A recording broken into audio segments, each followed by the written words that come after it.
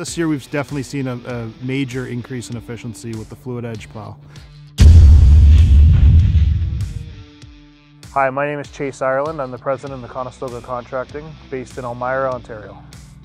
We service Waterloo region, and we service approximately 350 commercial, municipal, and multi-residential sites.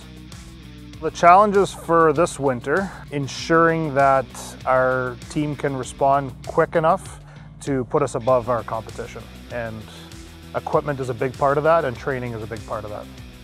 Our newest piece of equipment would be a Doosan DL220 with a fluid edge AMI plow.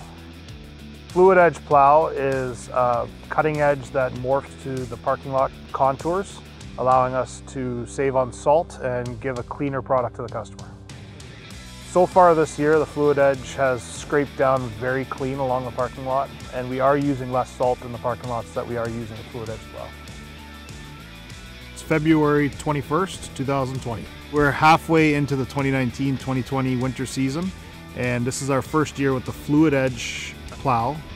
And we do have other AMI standard edge plows, and we're already talking about converting our standard edge to fluid edge, because we notice in our varied routes and operators that we can see the difference in how much snow is being left and how much salt consumption we're going through.